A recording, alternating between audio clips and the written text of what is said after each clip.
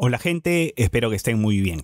En el video de hoy de Dogma 2 les traigo una build ya para el endgame del juego. Una build con la que podrán sacar lo mejor del arquero mágico y literalmente van a derretir a cualquier enemigo que se les ponga enfrente. Antes de seguir con el video quiero recordarles que por favor se suscriban al canal y toquen la campanita, así no se pierden de nada de Dogma 2 por acá en Loot Gaming. Primero entonces quiero mostrarles los números de esta build en nivel 50. Vemos cómo en fuerza tiene 175 puntos, en defensa 416, en magia 583, en defensa mágica 613, en poder de derribo 256 y en resistencia al derribo 142. Números la verdad muy importantes y que vamos a lograr gracias al equipo que llevamos puesto.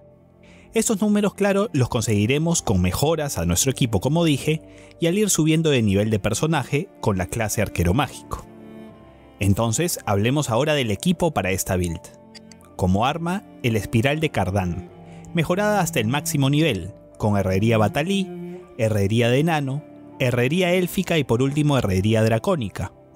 Por otro lado, las alas gnósticas, con herrería batalí, 2 de enano y una herrería dracónica.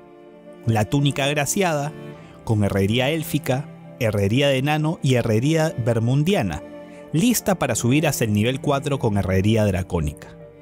Y las calzas de practicante con herrería batalí, herrería bermundiana, y a continuación faltaría el nivel 3 antes de poder mejorarla con herrería dracónica. Probablemente esa tercera mejora sea con herrería élfica para mejorar aún más la resistencia mágica de la armadura y por lo tanto del personaje. Como anillos usamos el anillo de aclamación que mejora la salud de manera moderada y el anillo de triunfo que aumenta la salud máxima, la energía máxima y la capacidad de carga máxima de nuestro personaje. Ahora veamos las habilidades del arma. Tenemos el rayo gélido cazador que dispara unas flechas imbuidas en hielo que persiguen al objetivo. Tiene gran posibilidad de congelar al enemigo, lo que nos da tiempo para hacerle mucho daño. El orbe incandescente, lanzamos un orbe que ilumina el lugar y que si impacta a un enemigo tiene grandes probabilidades de prenderlo en llamas y causar muchísimo daño. Cazador propulsado, que suelta una flecha mágica que rebota en las paredes, mientras más rebota, más daño causa y es extremadamente efectiva en espacios cerrados, como cuevas por ejemplo. Y por último la avalancha sagital, que conjura varias flechas mágicas que cuando se centran en un solo objetivo causan muchísimo daño. Con estas 4 habilidades de arma estaremos continuamente derrotando prácticamente a cualquier enemigo en muy poco tiempo. Ahora veamos los aumentos para esta build. Como primer aumento tenemos ascendencia del arquero mágico, que aumenta la fuerza y la magia de los peones en el grupo. Sostenimiento también del arquero mágico, que aumenta la defensa física y la defensa mágica de los peones en el grupo. Beatitud, aumento del hechicero que aumenta la cantidad de salud que recuperas por objetos y magias curativas. Efecto apotropaico que aumenta la defensa mágica, también un aumento del hechicero.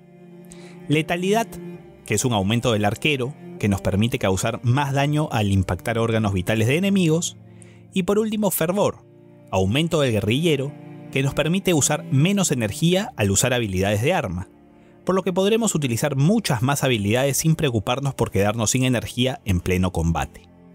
Con todos estos puntos estamos listos para sacarle el máximo provecho a esta build de arquero mágico. Una build centrada en ser muy agresivos, causar mucho daño mágico, por lo que es recomendable tener también guerreros o ladrones en el grupo, así le sacamos mucho provecho tanto al daño causado por magia como por daño contundente. Cuéntenme en los comentarios abajo qué les parece la build y qué cambios le harían para volverla muchísimo más poderosa. Pero creo que siguiendo esta guía podrán avanzar hacia el endgame de Dogma 2 sin ningún problema con cualquier enemigo que se les ponga enfrente. Si el video les gustó, por favor denle al pulgar arriba. También suscríbanse al canal y toquen la campanita. Así me estarán ayudando muchísimo y les estaré inmensamente agradecido. Un abrazo muy fuerte y hasta la próxima.